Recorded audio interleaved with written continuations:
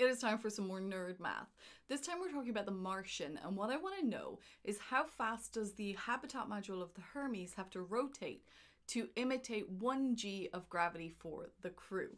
Let's work it out. When it comes to looking at the concept of artificial gravity in space or in science fiction, centrifugal force is a really clever way to do it. So what we're talking about here is when you have something that is rotating around a central axis point, there will be a force felt on an object that pushes outwards. So the force is pushing the crew out away from the center axis of the ship towards the roof of the habitat module, which causes them to feel the sensation of a gravitational push or the sensation of a force of gravity. Now, in order for it to generate 1 g of gravity, it will have to rotate at a certain speed to maintain that feeling of that force. So we can look at the centrifugal force equation, and from that we can see that it relates to the mass of the object, the angular velocity, which is the speed of its rotation, and the radius, which is the distance from the central axis point to where the object is.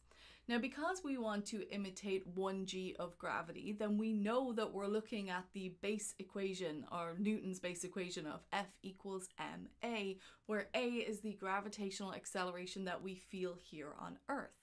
We'll just put that in a little bit. Now, if F equals ma, then a itself is just F over m. So we know that that's the gravitational acceleration we want to maintain, so we can substitute that into our centrifugal force equation in place of F over m, which means that the gravitational acceleration is equal to the angular velocity squared times the radius of the centrifuge. Now we know what g is, it's 9.81 meters per second squared. We want to know what omega is, so we need to know what the radius is. We don't know this, but looking at the movie, we can figure it out.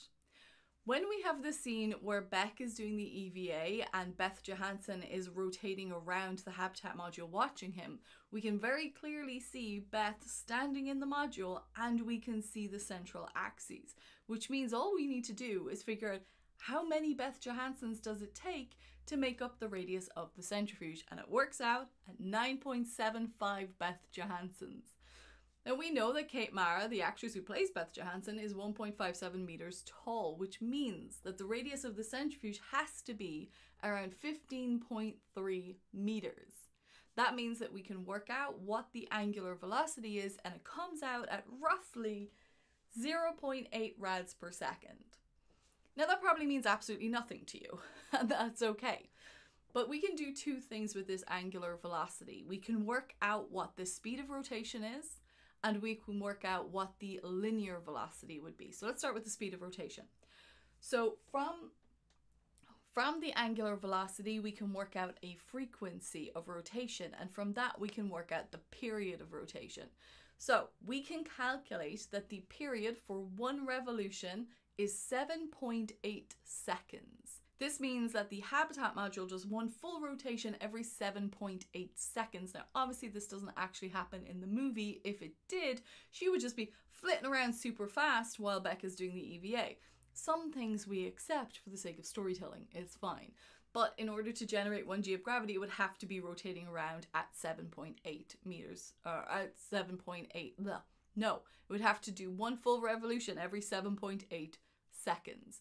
Now, in order to put that into something that makes maybe a little bit more sense or is a bit more intuitive to us, we can work out what the linear velocity is. Now, when we say linear velocity in this case, we're talking about what the tangential velocity is. Basically, what we're saying is if something broke and the habitat module was to fly off into space, what velocity would it have? How fast would it go off into space? And we can work that out using the angular velocity and the radius of the centrifuge, and that comes out to being a velocity of around 12.25 meters per second. That's around like 27 miles per hour or like 44 kilometers per hour. So it might actually not sound that fast. To me, rotating around every 7 seconds is really, really fast, but it might not actually appear that fast or feel that fast for the astronauts if they get used to it. And it's actually a pretty reasonable rotation, and it makes a lot of sense. It's also roughly about the exact same size and rotation that is happening on the Discovery 1 in 2001: A Space Odyssey. So that's how fast the centrifuge on the Hermes needs to rotate at in order to create 1g of gravity for the crew. A question for you for next time round is, how long do you think humans could survive in space without gravity?